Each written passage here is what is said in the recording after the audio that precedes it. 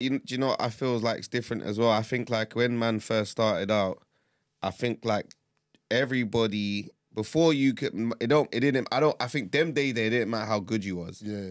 Like man just genuinely wanted to know, do you live what you talk about? Yeah, do you get what I'm saying? Before man's taking you in, before man even want to hear if you're good, man want to know, man to do their research, they want to phone man in the hood, like who's my man? There's a lot of men that got a pass for shit music because they were real. For sure. You get what I'm saying? So like I think in that day it was that kind of culture.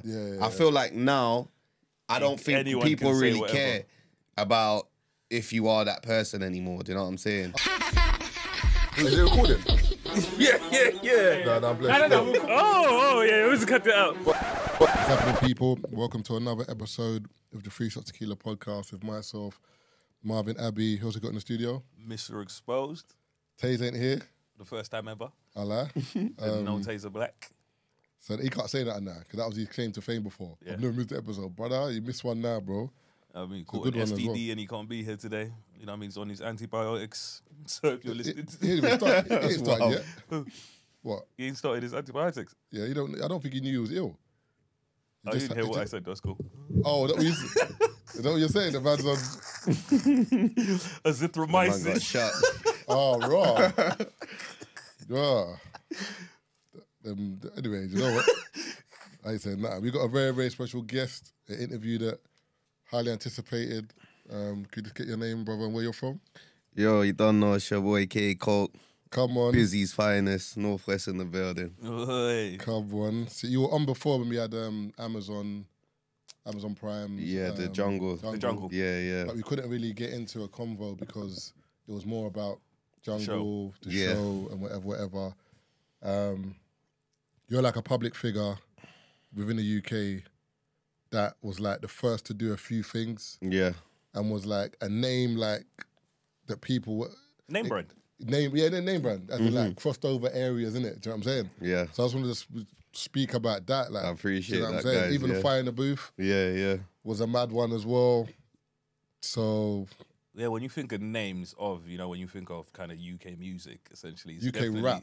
Yeah, UK rap. Like, that's definitely one of those names that, you can't have a conversation. You can't have that conversation with that name kind of popping up. For sure. Where you're discussing, the legends, essentially. Nah, I appreciate that, man. It means a lot. So where did it start? As in terms of, why did you want to become a rapper? Like, where were you from? Because, remember, I'm from East. Yeah. And we heard of Stonebridge from East. Yeah, you know what I'm saying? Which means that the name rang out of the area. If that makes sense. So for sure, like, blood, I started rapping late, to be fair. The streets had man before I was rapping. And, when I first started seeing, like, I think it was, like, PDC and them, man, there. Yeah. I think when they first started releasing songs, and man was watching their thing, and I was thinking, yo, like, that's man's thing as well. You get what I'm saying? Like... And obviously, man fell in love with hip hop because they spoke man's life that man was living. Yeah. So, I didn't even. It weren't a thing where like it was premeditated. It was all by accident. The man them just went and made a song. They brought it back, a Stonebridge song. Yeah. I was supposed to go to the studio that day. I didn't even go, but they brought back the Stonebridge song. And then when I heard it, I was like, nah, I'm going next one. You get me? And then next one, and then that's how it came about. You get me? When there rap, was there like rap around you? Or was it you were like one of the first people to say, you know what, I'm going to take this seriously? Yeah, there was kind of rap around, man. Still, my brethren's EXO, he was like rapping from secondary school. Okay. He was part of USG as well. He wasn't from Bridge, but we went to the same school together. He was in the same class from year 7. He kind of grew up in like Kensal Green kind of way, but he was always with man. But he was genuinely rapping like Channel U days, videos, everything. So he was doing his thing, but like, man didn't think it was for man kind of thing, you know what I'm saying? So, it was only till that Stonebridge tune come back to the mandem that I genuinely wanted to do it, you get me? I need this. Were you good at first, though? Because whenever I hear about rappers saying they're rappers, I always think to myself, like, when you start, you can't be good. Do you know what I'm saying? Like, but man would just say, man's been rapping since I was 4. Like, no, stop lying, bro, you ain't, man. You know what I'm saying? You know what it is? You see, like, my yard, in Bridge, like, my yard was the yard everyone used to go to. Me and my brother had decks, big speakers. But when I'm talking about big speakers in my little bedroom and that, like, some sound system thing. You get me? And like everyone would be in my yard, but we used to mix house and garage on that. Like, obviously, man would do the little MCing thing on the. You get what I'm saying? This is before grime was even invented. Man was doing that. You know what I'm saying? And it was like but it's like the hip hop thing was more for man because of man's lifestyle and the way man was living. You get me? Do you know what's interesting? Yeah, that you said that the garage thing. I think like it's like that might be the genre. Although I think grime is maybe the kind of not most successful genre, but one of the most successful genres for bringing people out. It's like garage influenced everyone. 100%. Because Gig said the same thing. That used to used to be like a DJ and like garage. Mm-hmm. You've said it. There's bare other man that have said like I think Dizzy said he started with garage. There's bare man that started in garage. Before UK hip hop and grime, it was garage or jungle. You know what I'm saying? Man liked jungle, and I even liked drum and bass. Like that was man's getaway to, you know, when we was involved in the street stuff, and that the only time we could go out and enjoy ourselves was to go where the street stuff's not really happening. You know what I'm saying? That was man's little getaway and that. But garage is what man grew up on. You know what I'm saying? That's mad, isn't it? Yeah. Yeah, I guess, you know what I mean, if that's what kind of was popping. But there weren't really no solid UK hip hop. Like, it wasn't that big in them days there at all. It weren't like something you knew about. Do you know what I'm saying? Hip hop or the garage? Hip hop. Okay. So, but garage was a thing where any club you went to, they're playing garage. You know, the problem I think with hip hop in the UK was that a lot of the UK artists that used to do hip hop in those days had American accents. Yeah, were mad influenced by like Americans. So we would rather listen to the actual Americans than listen to a UK man sounding American. No, 100%. But even like when the Suspect gang thing, so like most of my bridgins from Bridge, like half of there was like 30 of us rapping, you get me? But half of them had American accents. You know, like we used to cuss man and that, like, blood, you can't be talking like that. You know what I'm saying? You can't be putting on the accent, stop rapping, and then now you're talking English. You know what I'm saying? With the English accent. But I think Northwest, you got like a different lingo up there. Like, I think like... Yeah, we like heavily yard influenced. You get me? Bare yardies, and so our thing was like, heavily. There's like I always joke. There's certain parts of Northwest where I feel like some of them man there think they're in Connecticut, bro. You know what I mean, bro? You're speaking to them, man. Like, where do you think this is, essentially? Because that's, you know, we always banter. Like, I think when you were here the last time, we were talking about even with word like precinct and stuff. Yeah. I was like, why? Yeah, you know what I mean? But then again, everywhere has, I'd say, their influences from somewhere. For sure. Essentially, like, where does this come from? Or why do we speak like this? 100%. Or why do we pick this? Because like I said, East London, I told you, East, you man used to use words like shines. Like, that was very popular over there. So for us, it was literally like... You know, shiners. Yeah. Shiners. But like, you know what I mean? Blowers, isn't it? Yeah. But that was more of an Man East heard thing. that as well. That was like a back in the day thing as well. Yeah, but that kind shiners. of came from East, so that was more of an East slang. There was more... It was Bro, binds. The one I heard was, you man had shines, and then you had binds as well. I was like, so what's wrong with the other word? Why did you have to have the same variation of the same fucking word? Hey. You know what I mean? It's mad how this words that's even like came about. Who starts it? Yeah. Like, it takes us one man to say something. That catches. A few man say it out the blue, now everyone's saying But you know how it works? There's certain words you're like, when people start saying stuff, you're like, I'd never say that. I'll tell you one word, you know, crud. When that word came out years ago, I was like, I'm not saying that. You know, you're like, not saying that. Because that's about 10 years or less.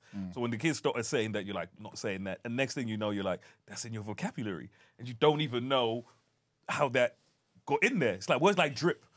Where'd that come from? If you think about it, that's I think that was like a more of an American thing, and the drip thing. And it came, you know what I mean? It kind of just trickles down, and you know but what it kind a lot of the English cultures come from over there as well. Obviously, we got the heavy yard influence, but a lot of us are indulged in the hip hop culture, which is predominantly from the States. You get me? Yeah. But I think with Northwest, now I'm thinking about it.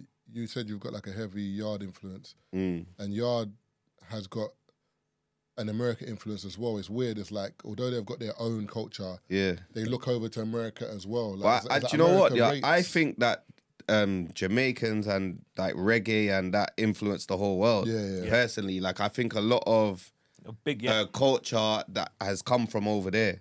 You get me? That's like, even the way the man them dress and that, from like in Bridge, everyone's loud, like super loud. Like, you get me? That's a yard man thing. Yeah. Northwest, to be fair, you were like, it's weird. It's like when it comes to drip, there's certain areas that can dress and whatever. or known for stuff. Like you, man, over there had grills early. Yeah.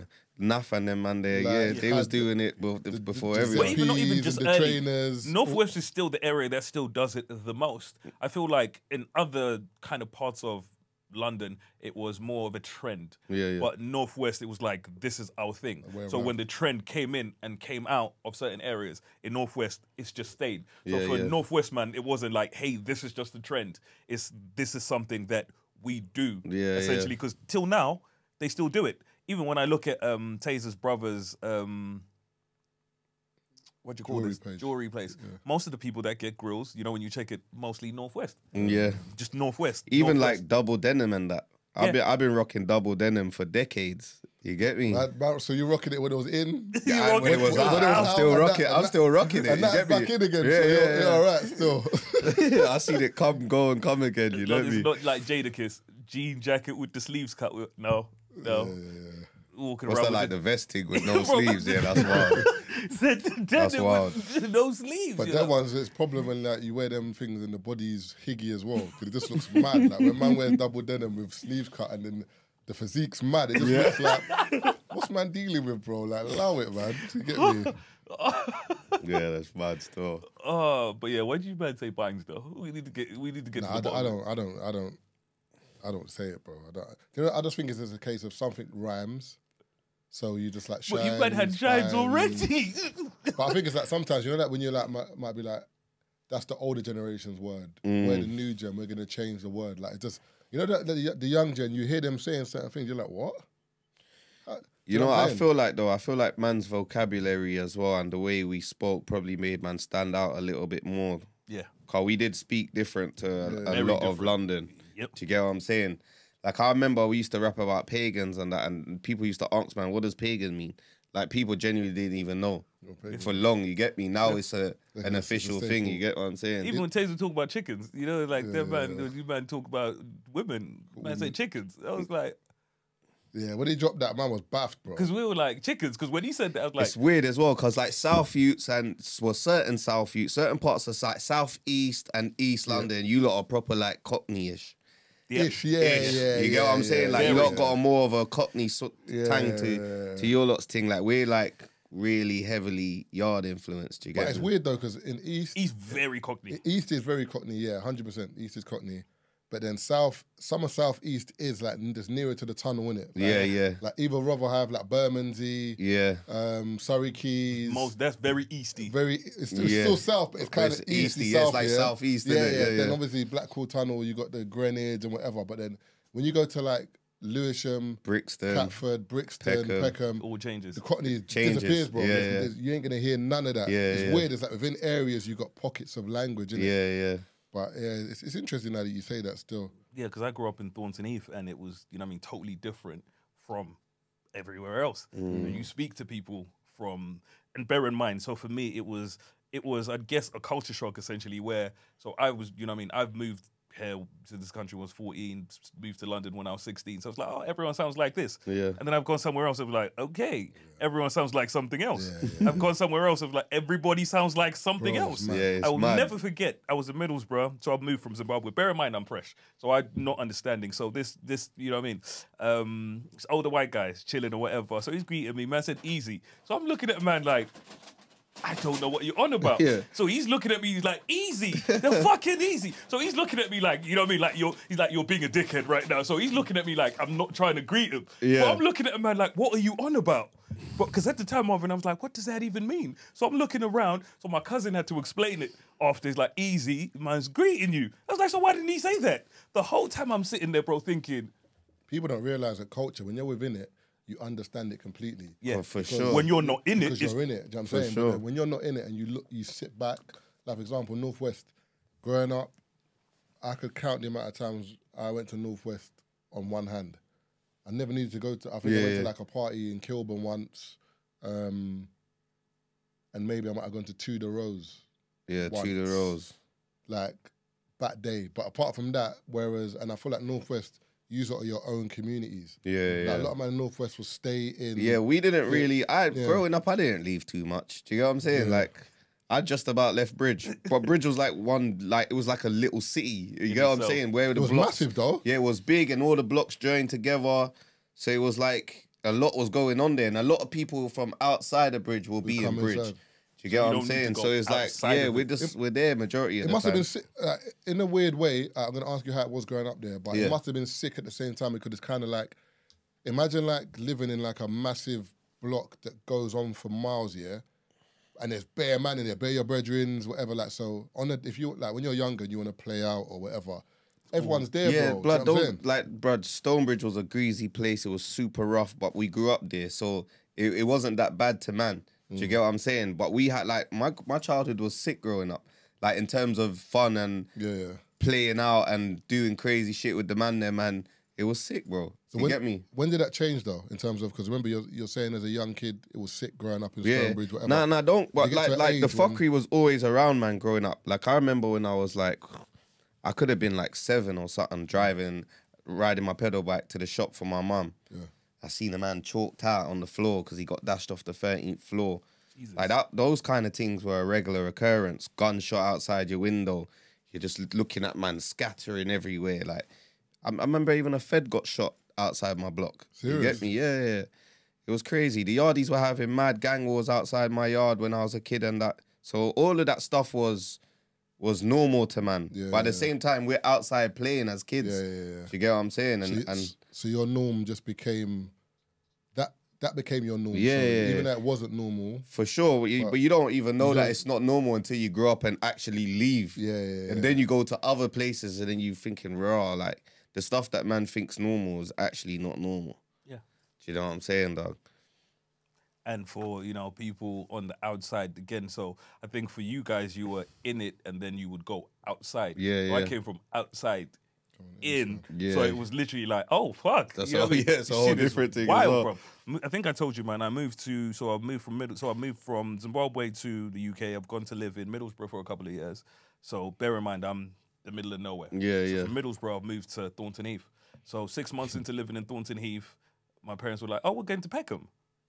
I was like, and bear in mind, these times, you know what I mean, what ends you're from was very important. For me, literally, it's like, whoa, you can't just say we're going to Peckham. So in the 6 months, we then lived in Peckham before we came back to Heath, bro. My job was to go to college and get back home. Safely. No, literally, that's what it is, you know what I mean? That journey, you know what I mean? And from the bus stop back to the crib or whatever was that, you know what I mean? It's a little game, bro. You're like, cool, I need to avoid being seen by anyone in this area, because you know what I mean, you're like, eventually that question is gonna come. You know what I mean? Because when you live in an area for long enough, you can tell who's not from around there, essentially, whether it's the mannerisms, whether it's the way someone moves, or you've just never seen them. You've never seen them, yeah. Man's outside every day, so any new face pops up, we know you're not around here. You get from around here. I was just lucky that it wasn't, you know what I mean, kind of living on a block, because when you come on a block, everybody knows everyone. So that's one of those things that it's difficult to, you know what I mean, to kind of assimilate into a block when nobody knows you, essentially, because everybody knows you know what I mean, you weren't here yesterday, or you've not been here, whatever. You can't just roll up and nobody notices, essentially. If it's a yard or whatever, you can sneak in and out. Nobody sees you, you know what I mean? Because that's one of those things you don't notice. But it's like everyone knows everyone's business on the block as well, you know what I'm saying? Literally. Like if you move in on the block, we know that, there's a new youth that just moved in over there, you get me? He's either you're going to end up being cool, you get what I'm saying? Because you're on the block with the man them. Yeah. We're going to see you every day. Yeah. So the maddest thing is, like, I think I was talking to someone about this the other day, and we were saying that, like, you know, like how the media and just try and paint out, like, for example, they will paint out like Stonebridge, all you man are a gang. Yeah. And it's weird because it's like some man are in gang activity, but some man just know people who are in gangs. Bro, we didn't grow up as gang members. We're all brethrens. Like, we know everybody's mums and everybody's mums knows everybody. We all grew up together as kids. We all went to the same school. You get what I'm saying? It's the outside world start to call you a gang. You start to carry it, innit? Fuck it. Like, we didn't get into, we're gang. They all done it to us, you know what I'm saying? Do you know what, I remember one year, I swear it was just before Carnival, and the newspapers, they put every gang and ends in the newspaper. What, by name? Like, yeah, the name serious? of the gang in the newspaper. And this was just before, this is when flagging first come around in England. This is when everyone started flagging. I'll never forget it. I remember we was looking in the newspaper, like, our name's there, man that we don't deal with names are in there. But it was all over London, east, north, like every gang in every ends was in this newspaper. They literally named everyone and they gave everyone a platform, you know what I'm saying? Like, and I'll never forget that same carnival, everyone was flagging. I seen yellow bandanas, green ones, blue ones, red ones. Because in a sense, it glamorizes it, you know, when they make it a certain thing. But man are seeing their thing on there. They want to go and represent now. Carnival's here, you get what I'm saying? Imagine you're not on there, though. no. Bro, you know Rollo. Man said, nah, man, man ain't greasy enough. What, man didn't make the paper? Bro, you know Rollo from America. He got, you know Rollo? Rollo. Gangster. Rollo. R-A-L-O. Rollo. No. I mean, he's one of them Atlanta guys, you know what I mean? He'd post up pictures and he's on a private jet and like $1 million. Yeah. He'd be sitting with $1 million or whatever. So he got nicked a couple years ago, you know what I mean? Drug dealing and this and this and this. So with Rollo, if you go back and you look at his life and the way he was living, yeah?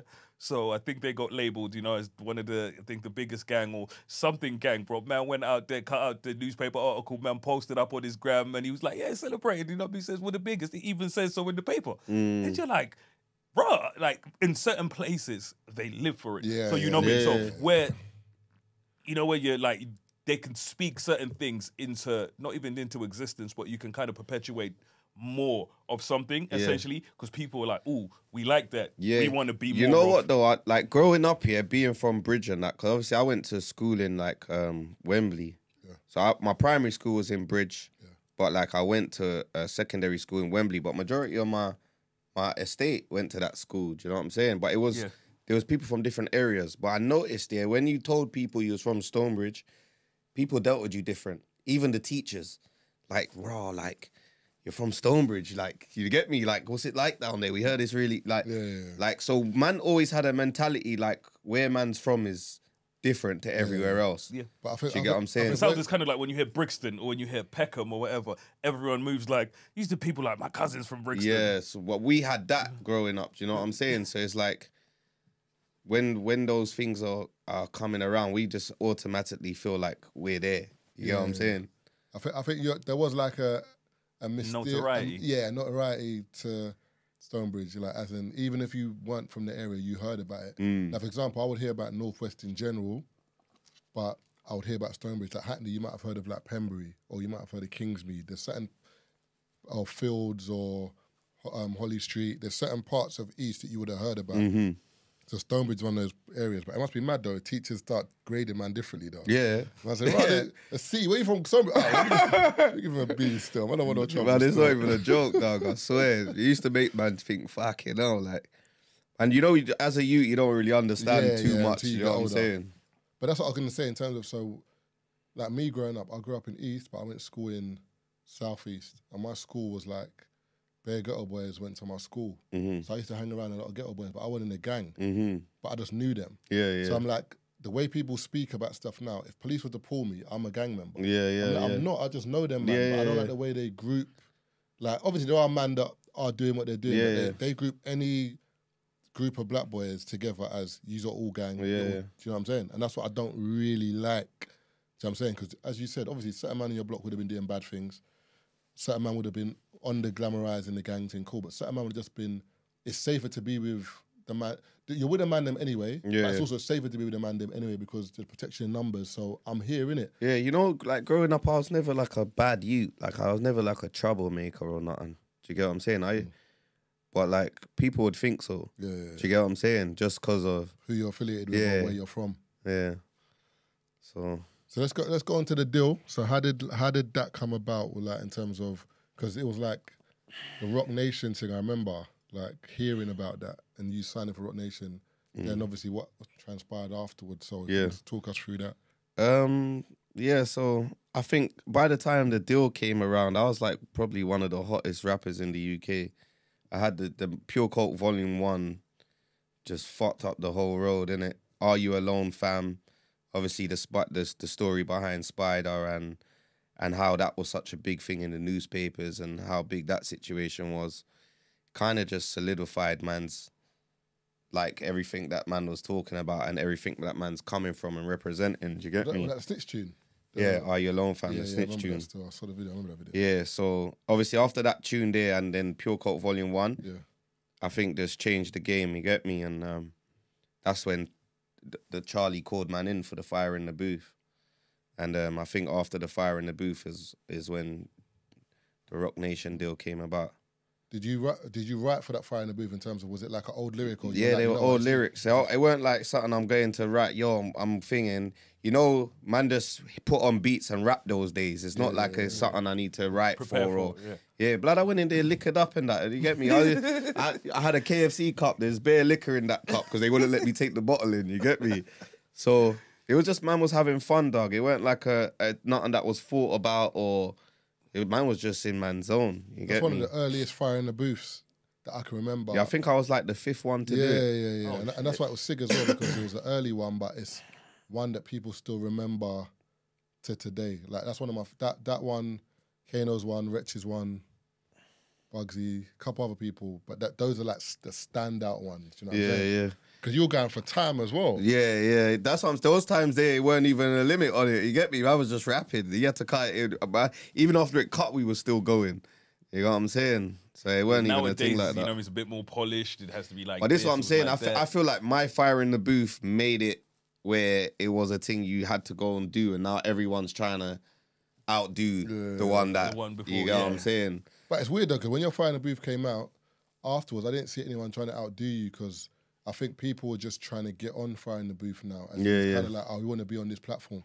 But like years into it now, you see like Wretch battling Kano, like Gets battling. See what I'm saying? But when you done it, I think it's just a case of... Yeah, my thing was raining for too long, innit? I feel like... And then, obviously the back of the Fire in the Booth is how the whole Rock Nation thing came about. Obviously, I was walking in and out of every record label in Kensington. They was all trying to sign me, but no one didn't know what to do with me. Everyone's interested, but no one don't know what to do kind of thing. Do you know what I'm saying? Were they scared because of where you're from? 100%, bro. Come on. Those days there, it's not like how it is now. Like, Gangsta Rap weren't even playing on the radio. You'd be lucky to like, that Fire in the Booth was my first time on radio. Ever. Like, proper radio. That was my first time. Do you get what I'm saying? So it wasn't allowed those days, you know what I'm saying? So it was different. They didn't know what to do with man, but everyone was interested. Do you get me? And then I had a situation with Naughty Boy and Emily Sunday's managers. We was going back and forth. And while that was happening, Shabs came to me with the Rock Nation thing, you get me? And was like, yo, he put me on the phone to Tai Tai, and Tai Tai was just telling me not to sign nothing, wait till he comes over. So I was like, cool. Waited, he came over, and we just made it happen, man. And for those times, a Jay-Z deal, UK hip-hop was... Yes, that's... You know what I'm saying? Heard of. But I remember them days. Man didn't even... Social media wasn't even around. Not like how it is now. But everyone heard somehow, whether you listened to rap or you didn't. And I think in those days as well, I feel like now it's a bit different with UK rap. Like, we don't need Americans. Yeah. Whereas in those days, the American cosign was huge, bro. Yeah. Like, wow, the Americans fucking with you. Yeah. Yo, you must be... So a lot of people like who didn't know who you were stood up like to say, who is this guy? Because if Jay-Z's... Do you know what I'm saying? Yeah. You know what you're talking about... back then, I guess it was different to how it is now, and I guess the labels were a bit more shook. 100%. But I'd say now, bro, it's even wilder now, because, you know what I mean, you see or you hear of these youths now just busting each other's heads at the record label. You know, when I hear stuff like this, just the other day, bro, I'm hearing this person bust this head or they bumped each other. Right now, like, the streets are in the industry.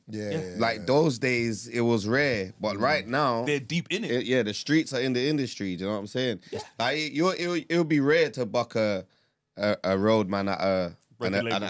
not even just a record label, at an industry event. Yeah. You get Nowadays, me? Now you're gonna butt people, you know what I'm saying? So it's full of them now. Yeah, it's different. It's just very, very different. It's just a testament to how far the whole culture's come, though, as well. Do you get me? In like, what, 10 years? It's true, though, because back in the day, as you said, when you were coming out of rap, and a few other people coming out of rap, police were like on people's necks, as in like, don't do a show, for this person. Bro, I've been banned from performing in London for my whole career. That's what I'm saying. You know what I'm saying? Whereas now the power behind people is different now because I think, as you said, the labels don't want the police messing with their money. That's what I'm saying. So remember, you said that was your first time on radio, the fire in the booth. But generally speaking now, because they see money in rap, the record labels now would tell police, yo, chill, man. This is our artist, man. Relax, man. But that's what I'm saying. Right now, the street thing's popular. The street thing's pop. Yeah. Those days there, it wasn't. You get what I'm saying? It's transformed into that now. You couldn't fill up a Brixton O2 talking about dipping, man. You know what I mean? Because nowadays, Brixton O2's full and man are talking crazy on stage, and it's okay. But I feel like in your day was a bit different though. Like I feel like these man nowadays talk about dipping, man. Some of them are involved in it. But enough of them are not. But enough of them are not. I feel like in your day, some of the man them saying they're dipping it.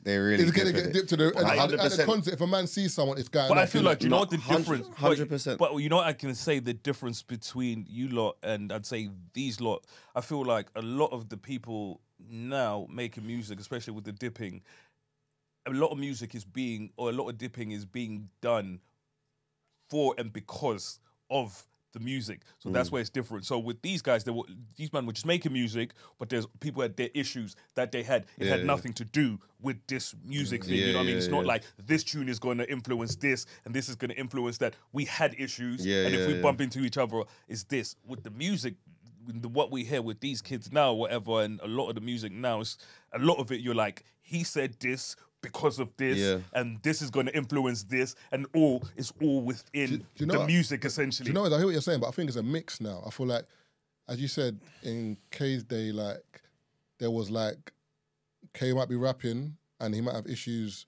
with another block, but they're not rapping, so the issue with the police was like, if these men know where you're going to be, so on and so forth. Whereas now I feel like every area has realised that we can make money out of this. Yeah. So we're still two areas beefing, but now we've got an artist each. Yeah. So I'm going to talk about what's happened on that side. They're going to talk about what's happened on that side. And then the music now is just a representation of what's actually happened between the two gangs. Whereas before, you would only hear about it if you were involved, or you might see a little something. It's true, but do you know what I feel like it's different as well? I think like when man first started out, I think like everybody... Before you could, I think them days, they didn't matter how good you was. Yeah.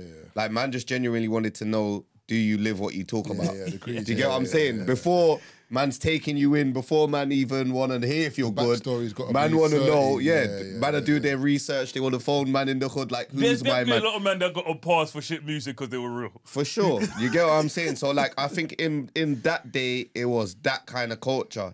I feel like now, I don't think people really care about if you are that person anymore. Do you know what I'm saying? To an extent. I think in our community we do, and within our community, because you will know, like, people might be like, he's good, but he ain't really. But I feel like, as you said, the beats, the music, and the influence is more important. But the problem is, I can't say problem, but we're in the UK, we're a very small minority in it. So the people actually buying the records don't need you to be real. Yeah. They just need you to hit sonically like how we want to hear you. No, 100%. Do you know what I'm saying? There could be an artist that is banging, but everyone in the hood might know that he's not from our bits or whatever, but we ain't got a problem with that because it is what it is. But everyone else is like, you look the part, you sound the part. And I feel like that makes things even worse now because you can have any and everyone. But this is what I'm saying. Whatever. Bro, you know how much gangs there is now in like ends that were never known before. Yeah. You get me? Like, everyone's gang members now. Yeah. You know what I'm saying? saying? Like there's people that are now... And probably didn't even grow up that way. Yeah. You know people what I'm saying? ending up in situations off the music where, you know, the fans have gassed them up, the fans have hyped it up, the fans have supported it or whatever, and you now have to live the things you say. Yeah. Essentially, because now you have people coming up to you because now you're like, okay, you know, this person's called me out and now I have to say this or I have to respond to this or whatever, but you know you're not really about that's the thing as well with just, you know, speaking this shit into existence. Yeah, and people get erratic, and I feel like back in the day, I'd say the people that were on it, for the most part, were actually on what they were doing. Nowadays, I feel like you have a lot of people that are very reactionary, essentially, where they're doing stuff in the moment. Cheers, bro. Essentially, you know what I mean? Where you kind of get put on the spot and you have to react as opposed to I wanted to do this, Yeah. or you know what I mean, I went out with the intention of doing this. So a lot of these kids now are being put in situations where you have to react, and they're doing things they don't really want to do. If that makes sense. It's true though, because what you're saying, there's two things I want to say about that. So it's true, like in terms of back in the day, if a madness happened between me and Koke, yeah, if no one was there, the issue would be between me and Koke. When I see you, Whereas if it's videoed, Yeah, and then no. you people can It's actually amplified, see it. isn't it? Bro, it's amplified to like, I don't even know what degree that I'm like, nah, I've got to do something because Got people man in actually China, Bro, you seen have to it. remember, I've seen the transition, innit? You get what I'm saying? I've seen it from when I was around before the internet. Yeah. You know what I'm saying? I was kind of, you know what I'm Yeah. saying? So man's seen the transition and it's nuts. And also another thing you said as well is, it's true, there's areas that like when I was younger, That you didn't really know about. there was no issue in that area. Yeah, like, yeah, it was like a no man's land. As in, Yeah, like, yeah. There might have been that area A and area C. Area B was like a safe place where like area A and C can go to. slide in and out. Slide in and out. Whereas now, even for example in East or whatever, there's bare areas like area B now that are just as bad as area A and C. And I'm like, how does this happen? It's like, and it's like not even a big area, bro. It's there's one estate in this area. Got their little pocket. And it's this estate that's causing all the madness. You're like, right. So now, that's why it's an interesting conversation. That was it worse in your day or is it worse now? Because it seems like maybe back in the day, the man that were on it were more violent about what they were doing, whereas now there's a bigger number of youths doing petty stuff. Bro, I went country to link my brethren one time, and I'm talking about country, like this is the countryside. Yeah. And I've linked my brethren. He's got a caller. There's some youths outside his yard. I'm just with my brethren. I don't even want to be involved in nothing. Well, we go in it and see what's happening. We've gone there anyway. Man don't see nothing. Anyway, fucking blood, two little youths have come round the corner, you get me? So my brethren's approached them like, yo, like, what you lot standing outside the yards, but the youths are like, nah, some youths are onto us and rare. So like, all right, you lot good, yeah? But when I say they're like 15 and 16 years old, they're young. They look like kids. One of them was tall though, you get me? But you can see his face. You can see his face, he's a baby, you get me? Blood. Just as man's finished chatting to the youth and about to jump in the car, 6 youths, come running round the corner with the biggest zombie knives you've ever seen, bro. Jesus. Swords and that. But if we wasn't there, these youths probably would have died, bro. You get what I'm saying? And we're in the countryside, bro. This is like little white youths and that don't grow, they haven't grown up like this, do you know what I'm saying? And it's just... Oh, so who they chasing? Who's they chasing? The youths were killing, they were chasing the 2 youths. Oh, raw. So obviously we've stopped the 2 youths because we thought that they was outside my brethren's house. Yeah. So as we're talking to them, we realise it's not them. They're saying, oh yeah, nah, some youths are onto us and we're all right, cool. Just as we're about to jump in the car, 5 youths have come running around the corner with the knives out, like swords and that, like they're about to do the fucking William Wallace thing. so obviously, like, we're like right there. So obviously man's like, yo, what the fuck? So when they've seen some big man there, they've all turned around and cut out. I had to look at the youths like, what are you lot doing? What are you lot involved in? Yeah, what are you involved in? You get what I'm saying? What did you But do blood, to man make them saved those that youths' mad? lives. But it was for me, I just couldn't believe that I'm in the countryside And it's happening there. And it's happening there. And it's kids, you know. But the maddest thing is in London, boy, the difference in London is you man would have said, what the fuck you doing? Oh, they would have said, they would have said, what? What do you mean, what? Get out of the way, big man. When you hear big man, get out of the way. No, that's the approach bro. now. You know what I mean? Them When you kids hear there- big man, get out of the way, what they're saying to his brother. Yeah, let me I chat don't to you care quickly. what it is. well. Let me chat to you quickly, big You man. can get it as well. Yeah. You And know that's what- the problem with those kids now, where back in the day, you had people where there's kind of this fear where you're like, it's a hierarchy in a way where, you know what I mean, you know this person, we can't do this, we can't do that, Yeah, we're that's shook right. at this, Nowadays, nah. Blood, that's why I'm not playing games with nobody, blood. I don't care how old you are, bro. You get me? If you're moving like you're on it, you're going to get like everybody else. You know what I'm saying, bro? Well, but it's levels because with a lot of these kids nowadays, you don't know what they're on. You can't understand. You know what I mean? You can't underestimate no these one, kids bro. or whatever. And for me, that's why with a lot of these situations, And that's why enough of these youths are just young and dumb and they don't even know what they're doing, dog. They're just doing it. And you could get literally just done. But, you know, you're in a situation where you're like, how the hell did I... You know, bro, wherever you end up when you die, imagine you're sitting there and you're reminiscing on how you went. You're like, bro, I went to Tesco. I got chefed up by some 12-year-olds. Like, really? Told you when I was in the Tesco in Beckton. So you know what? To answer your question, though, sorry to interrupt. it's hard to say what's worse, because right now I feel like there is a majority of like more of the youth that are involved in certain fuckery. You get me? But it's little one-offs. Yeah, but where in man's day it was just gang shit. Do you know what I'm saying? Like, and it was only in those pockets of areas in London. You know what I'm saying? But it's weird though, 'cause when I was growing up, I felt like if I had a beef with someone, whatever, we would just fight. As in, like, man will catch you lot, you'll get rushed. Catch us lot, you'll get rushed. It was more of that, like, and the man them that had knives were the man them that would use the knives. Do you know what I'm saying? Whereas now it feels like most kids that are in that environment, everyone's got a knife. Yeah, but you see, Bridge, it was just gun culture. Yeah, you man had the guns early. Like, gun culture. Like, that's what I'm saying. Like, 14 and that man's got it. You know what I'm saying? Like, at secondary school, man's got it. Northwest, you man were like Wild Wild West over there. It was gun culture. I feel like Trident was, I'm sure it was started because of Northwestern, because of Brixton. I thought it was those two areas that, like, mainly. Trident was heavy in Northwest still. I feel like Northwest, in terms of, I feel there's a bit of money, bit more money in those, and where there's a bit more money, that's where there was guns. But I feel like there was a bit more money in Northwest than a lot of the other areas first. So that's when it kind of went outwards. So you guys had know what it was? It was a yardie thing over there as well. Because of the whole block thing, it was just like a safe place to sell drugs. Yeah. Do you know what I'm saying? Like, if a man, where the blocks were all joined together, if a man's getting chased by the helicopter, you run to Bridge or drive to Bridge, park your car, run in the block. And that's it. And you could get from one side of the block to the other side of the block and then walk out like nothing happened. Do you know what I'm saying? It was just a place where everyone was safe to do certain things because of the way the ends was set up. So I feel like an American layout. It was like a territory thing. Do you know what I'm saying? This is why the yardies were fighting over it, and then obviously we've just grew up through that. Do you know what I'm saying? And yeah, it's like it's changed now though. All the blocks are gone. You get me? Yeah, they knocked a few down. I remember one time when I was actually in Northwest and I went out with a girl, and then I said to her, "I'll drop you home." Dropped her home now. So I've drove in, whatever, chilling in the car, whatever. So I'm looking. She's talking to her. I'm just looking at blocks. So she's like, "What's wrong?" I said, "No, nothing.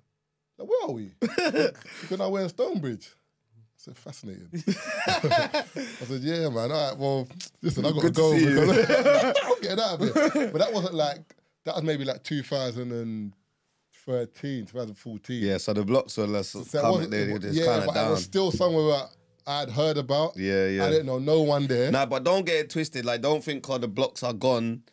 That's what I'm saying. You get me? That's not the case, cause it's still heavy down there. It's still things are still but that's going. the problem with. So when I was moving house recently, when I was looking for somewhere to live, I was looking at West London, Northwest, and stuff like that, and in those different places. And what I realized is the problem with that area is there's a lot of it's nice place. That road's wild. Nice place.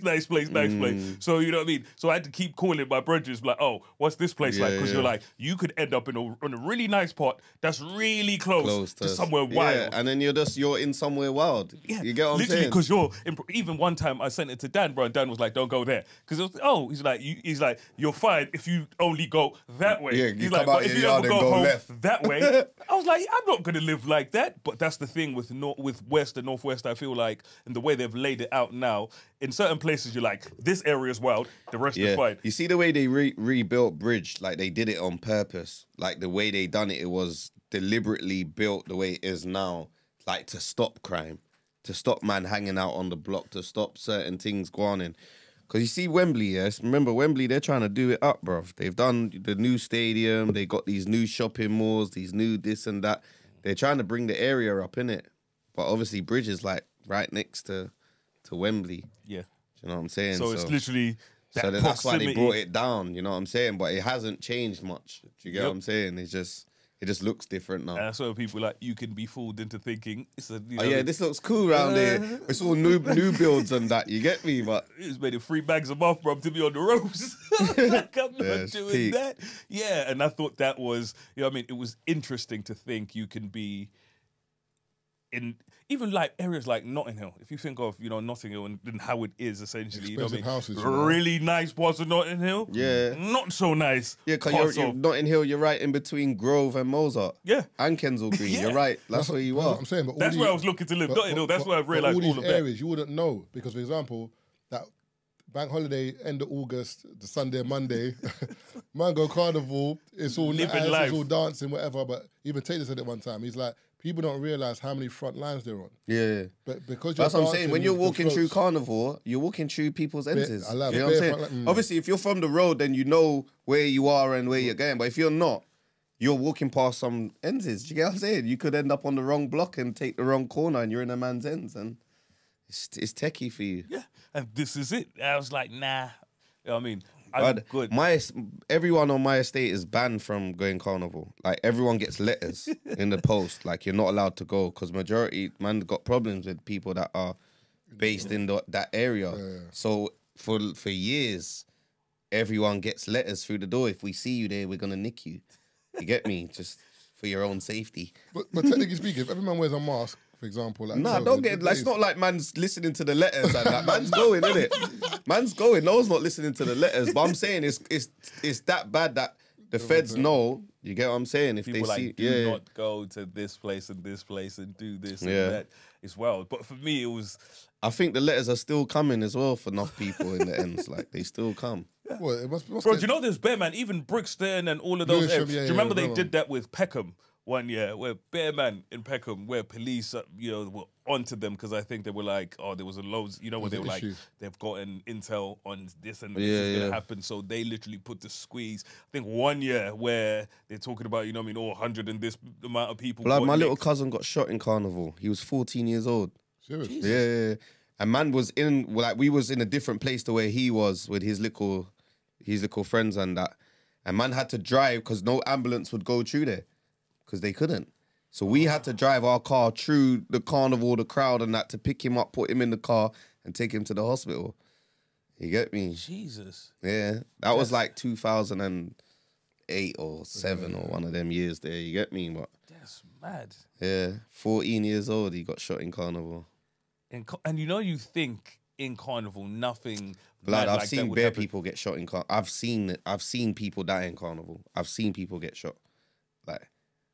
Like yeah. carnival is one of those places. I think it's a little bit better now. There's not too much they've changed it a gun lot. crime in carnival now. But before, every carnival someone got shot. Yeah.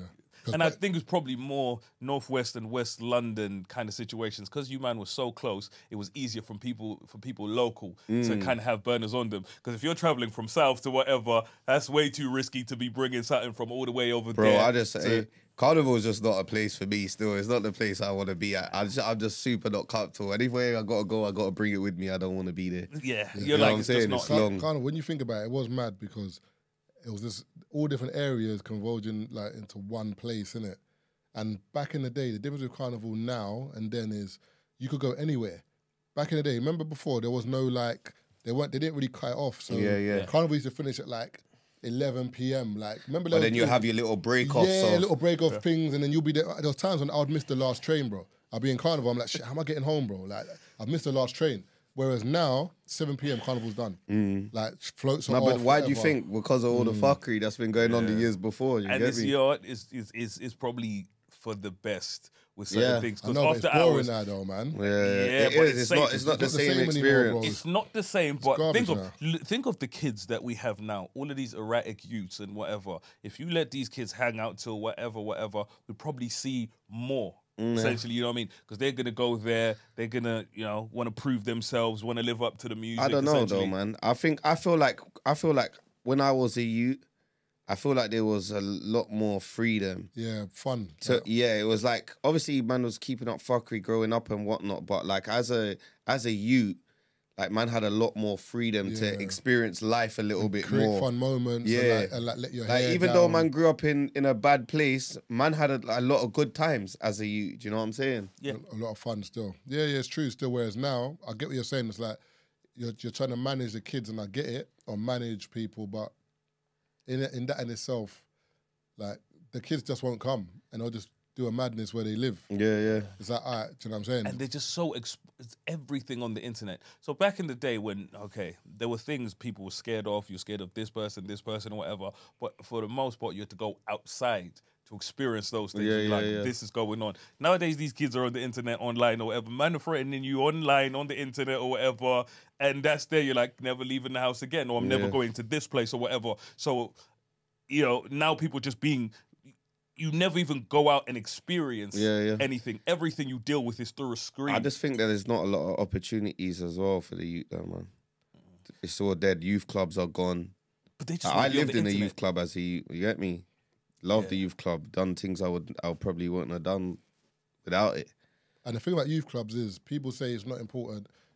In the grand scheme of things, it might not be one of the most pressing issues because obviously there's more stuff to look at in terms of where people live, households, poverty, whatever. But generally speaking, youth clubs are one of the only places where you met people from other areas. So you had to chill. Like, for example, like when there's one in Devon's Road in the East, I remember, and man from Stratford used to come to it, man from Bow, Lime, like all different areas used to come together. So you would have all the guys that are roughly the same age, but from different areas know each other. So I could go to Stratford, and then man would say, yo, Marv, no, Marv, you're good, you know what I'm saying? Whereas now, there's a lot of segregation where like kids are just where they're living is where they're living. Isn't it? So if I do go to Stratford now, I'm not going to know you. So you might see me like, what are you doing? It's kind of, it's very different, whereas I feel like that's what the youth club's done. It kind of taught people. And also there was always a guy in the youth club that everyone always respected, like that kind of was able to talk to a few kids and say, listen, man, and you might get through to a few, man. No, 100%. Some might not. Like like I said, we done the whole mixing thing, the DJing thing through a youth club. So that's where the music bug came from as well. Yeah. You get me? Plus football and that. Playing football for the youth club, going to different ends as playing other youth clubs. Keeping you busy in that. Yeah. Because where would you have been without that? On the street, keeping up fuckery. I was going to say, so obviously, so we talk about the deal or whatever, but then you got arrested after the deal, innit? Yeah. So what happened with that? Why were you arrested? Like, how soon after the Rock Nation deal was it? So 4 months after I signed the deal. 4 months after I signed the deal, I got arrested for attempted murder. Wow. Yeah. And I was on remand for like 8 months. Fucking 4-week trial. But it was a longer trial, but halfway through I got a dismissal, innit? No evidence. Oh. Imagine I got nicked on the basis, yeah. So there was this picture, a blurry picture. And they've obviously gave it to local police in the area. Yeah. And 2 police officers have said that this picture looks like me. And I went to jail for that. Jesus. That's mad. A blurry picture. That 2 officers that wasn't at the scene that's the only evidence they had. And if you think of what CCTV looked like back then, what it looks like now. Yeah, do you know what I'm saying? Yeah, bro. So obviously I went to jail for that. It could be him. Do you know how wild that is? My thing is, the reason why I don't like remand, is because I feel like instead of people putting people on, obviously it's an attempted murder, so they're saying you might be a danger to the public, that's why you're on remand, cool. But generally speaking now, you've waited 8 months of your life just for a dismissal, so you can't give back those 8 months. What's happening with that? Do you know what is happening with that? Do you know what I'm saying? Some people that... You know it was though, you see, because I was signed to a label as well, like everyone's just like, just be quiet about it, let's not piss them off, like... But they were still fucking with me, you know what I'm saying? They're still banning me from performing. They're still... So obviously when I came out, obviously I beat the case, come out, like the deal was kind of still there, but the person at Sony who signed me got fired. Okay. So they brought a whole new MD in and he started cleaning up the label. He was dropping everyone. I remember Loic Essien phoned me like, yo, what, have you still got your deal? And I was like, yeah. I remember that period of time. Yeah. Yes, when they were just, you know what I mean? Cause me and Loic were on the same label, innit? Yeah. And I think they must have dropped Loic as well. So he phoned me like, and I'm like, bro, I don't really know what's going on, like, cause their thing. But where I was with Rock Nation as well, that was like my pulling power. So it's like Tai went in there and said to the new managing DM, like, if you're not gonna take him, I'm just gonna take him somewhere else. So obviously he wanted to go ahead with the deal, and then so it's like I still had my deal, I still had a chance to kind of make things happen, but it's like, yo, the feds would not leave man alone. You get me? Ban from every show. I was supposed to do Wireless, Rock Nation Day, Jay-Z, Rita Ora main stage. I was supposed to be there. You get me? They wouldn't let me do it. The feds wouldn't let me do it. That's mad though, because really and truly, when you break it down, it's like, bro, like, how much security is there at Wireless? Like, It's mad, bro. And you remember, you're going to be backstage. You're going to come on the stage and off the stage. So what's the... Yeah. So they wouldn't let man do that. And I think that was kind of... I was having issues with Sony as well. Because it's like they're making me do stuff I was doing when I wasn't signed. Like, I could go and link SBTV. I know Jamal. I can link Jamal. And like, give me something I can't do myself. Yeah. You know what I'm saying? Like, what did I sign for? What are you lot taking a percentage for? When I'm doing everything myself, do you know what I'm saying? So the whole relationship with Sony got kind of sour. Do you get what I'm saying? I just wasn't happy there. Obviously, Rock Nation, like Tai had, man, you get me? Like, and I respect him for that. You get what I'm saying? Any corner turn. But they weren't here. They're in America. They couldn't. It was Sony's job to check for me here. Do you get what I'm saying? And they just couldn't do it. They didn't know what to do with, man. So the whole relationship just went sour. The feds wouldn't leave man alone. And then I got nicked again. I swear. Yeah. So I remember I was telling you earlier about the feds, innit? Yeah. So I had a birthday party.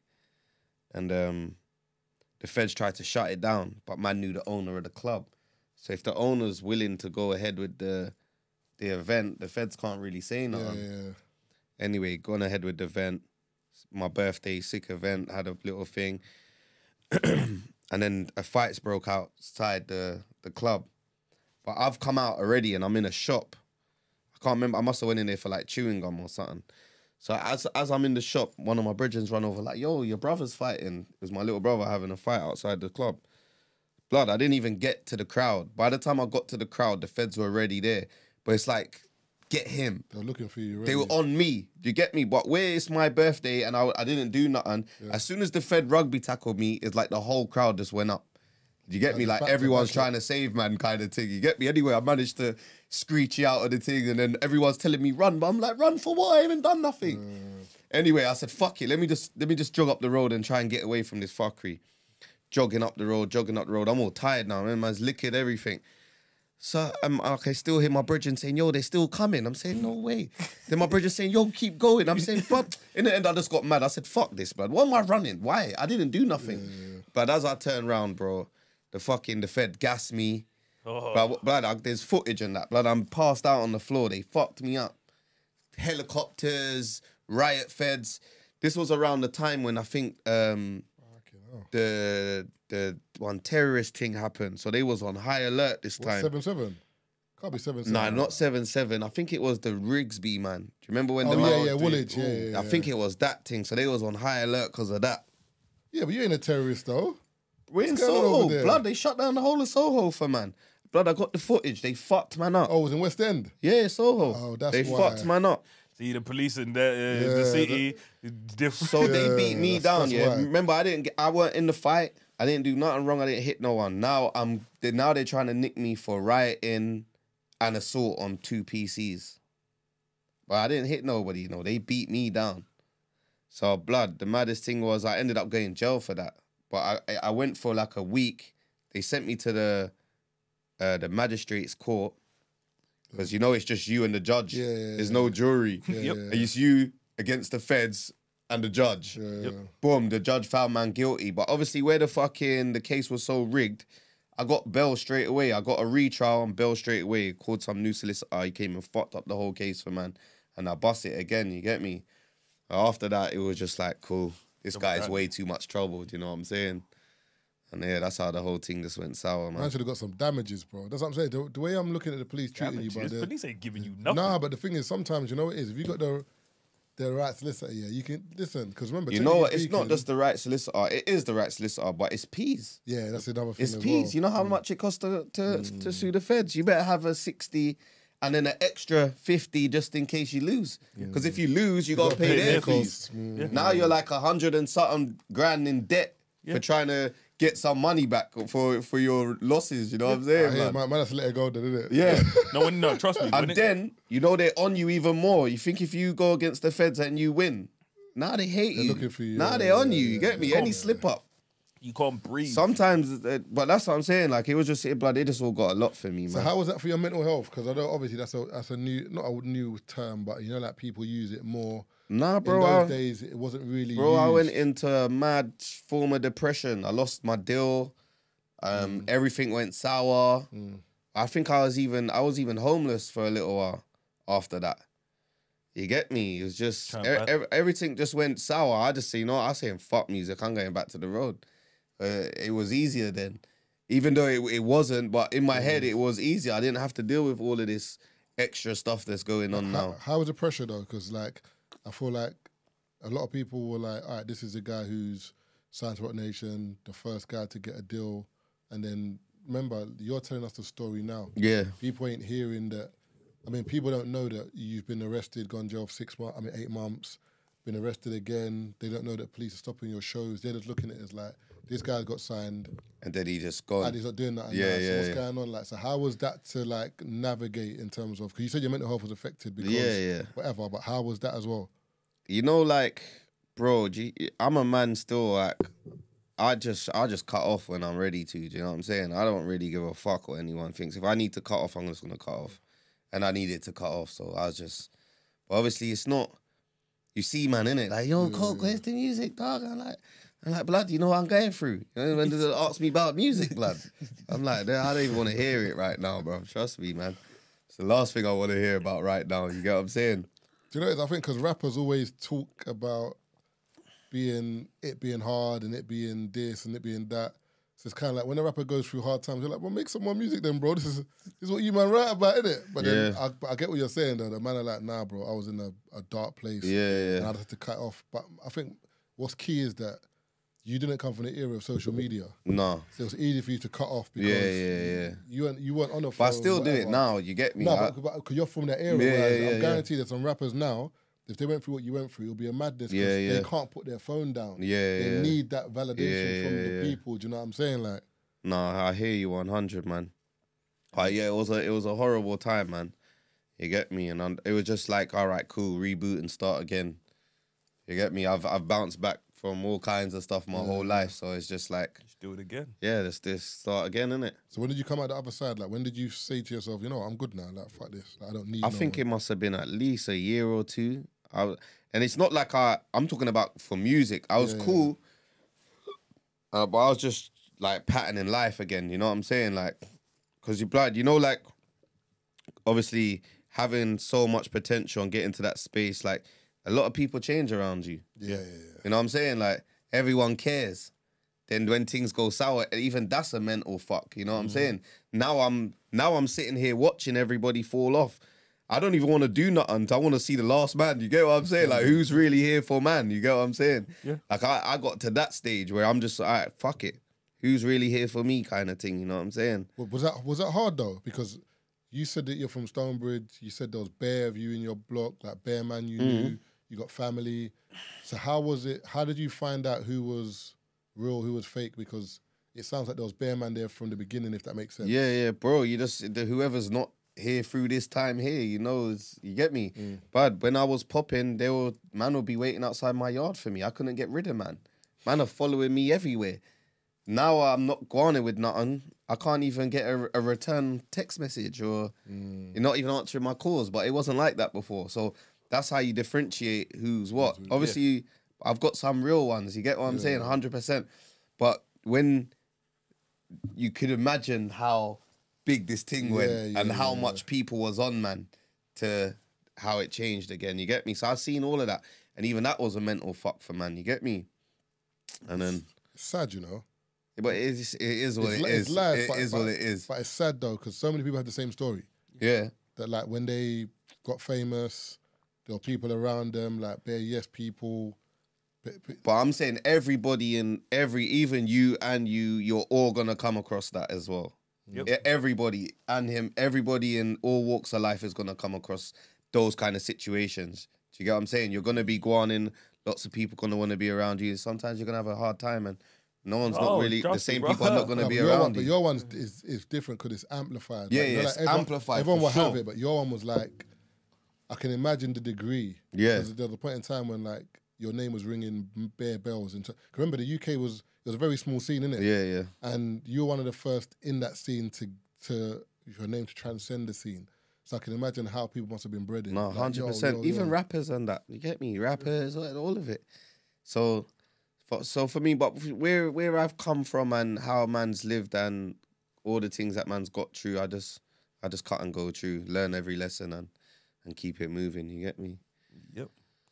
Yeah, with people in life, you really get to know who people are in your worst. And you know what, dog? I still take it as a blessing, dog. You know what I'm saying? Because otherwise, I'd probably still have a bag of the wrong people around me. Yeah. You know what I'm saying? And God knows where I would be now if I didn't get rid of those people. You get what I mean? And people don't even realise. Remember the attempted M charge? It could have been a wrongful conviction, bro. You could still be inside now. 100%. There's bare man in jail that ain't done it, 100%. and they are inside. Because technically speaking, if they believe you're from a certain area, like I don't care what anyone says, judges prejudge.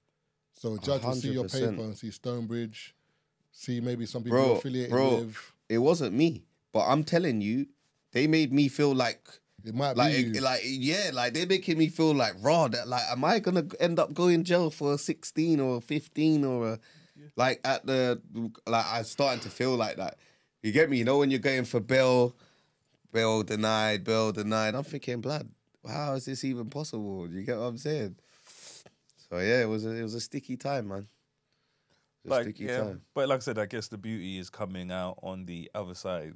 100%. You know, of everything, and then thinking, you know what I mean, I just want to focus and I just want to, you know what I mean, just stay away from 100%. all of that shit. And like you said, there's nothing better than separating yourself from certain types of people, essentially. Because you never know who those people are until you're in that situation and you're like, I'm glad that person is not around, or that group of people, or that energy. Super growing in as well. You get me? Like, man done super growing.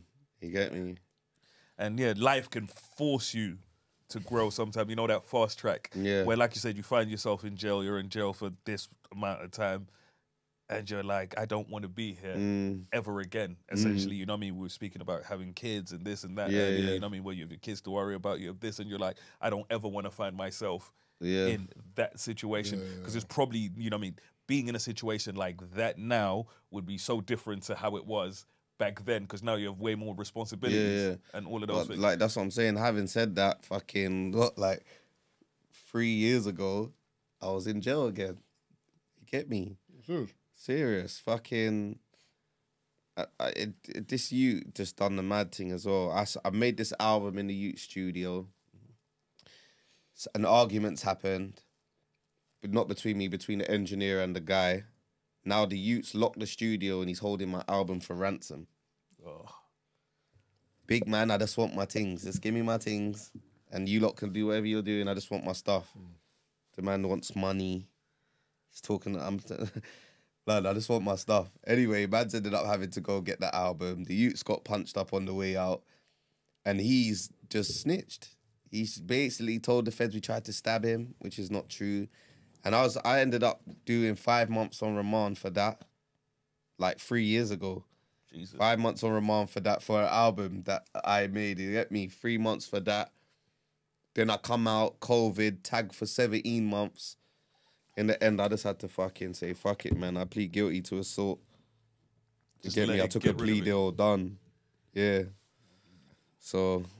Because COVID's not a bad time to be on tag. I was going to say to you, bro. There was probably worse times to be on tag. 100%. You picked the best time to be on tag, bro. Because we were all on tag with you. And to be fair, I've probably done some of my hardest work during that time. Yeah. Like that 17 months I come out of jail up until I took the plea, but like that whole 17 months, man, just done hella work. You get me? Like I was in my zone. I made like 3 albums. I swear. Yeah. So it's like, it was a good thing as well. You get me?